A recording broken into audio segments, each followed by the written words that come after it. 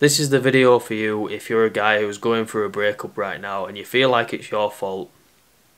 Maybe it's in your own behaviour, in your own actions, and you feel like that's why the relationship ended the way it did. And maybe you feel like you want her back and you miss her.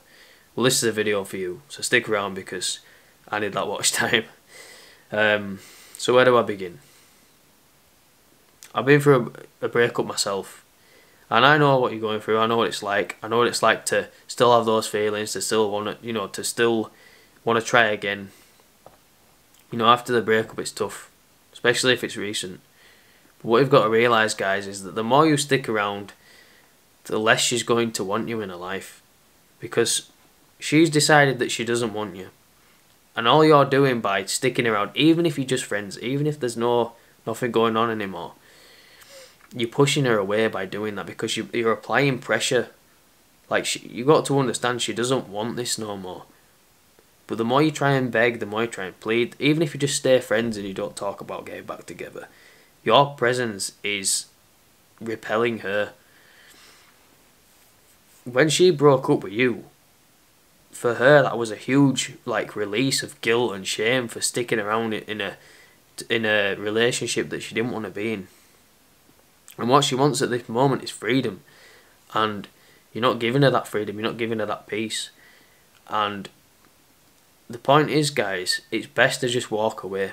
Once the relationship's damaged, once it's, once you've had that, gone through all that pain, all that suffering, even if you get back together, even if you might get at best a friends with benefits relationship out of it, or you might even get back together, you might try again.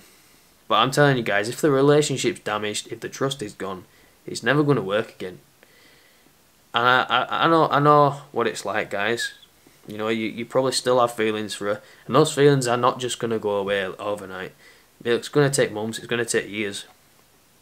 But trust me when I say this, that things are not going to get better. The relationship cannot be fixed. It is damaged. And it's something that you just got to accept. And if you hold on to this, you hold on to this pain, you hold on to the feelings you have for her, because you think, well, if I keep trying, if I keep doing this, if I keep doing that, we're going to get back together. You might get back together. But as I've said, there is no point holding on to a broken relationship. And the best thing to do in this situation is just move on. Accept it. Accept that it's over. And move on. Maybe take some time to yourself. Do the self-improvement stuff. Build a better life for yourself. At the very least, you're going to have things in your life that are going to keep you busy. They're going to keep you going. They're going to give you a sense of purpose, a sense of belonging, a sense of peace, a sense of order and structure to your life.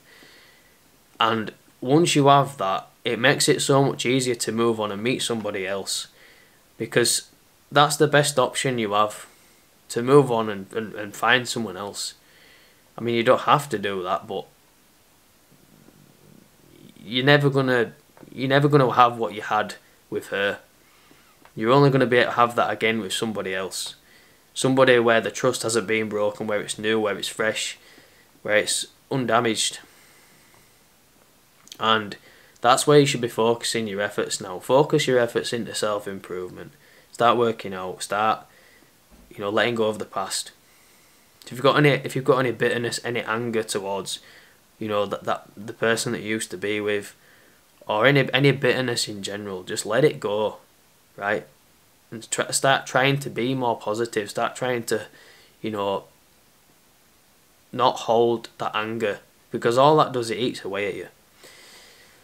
And eventually you will get to a point where you're at a level of peace, and you'd no longer feel like you need to have that in your life anymore. And once you're at that peace stage, once you're content in who you are, you're content in your life, that's when you'll start attracting better people in your life, and you will have a better relationship.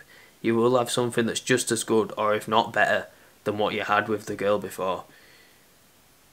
So the main thing to take away from this, guys, is to stop trying and just move forward, because it does get better, and I promise you it does. You've just got to stick this one through and just focus on building a better life for yourself. So I hope you enjoyed this video, guys. That's all I'm going to say about that. Bye.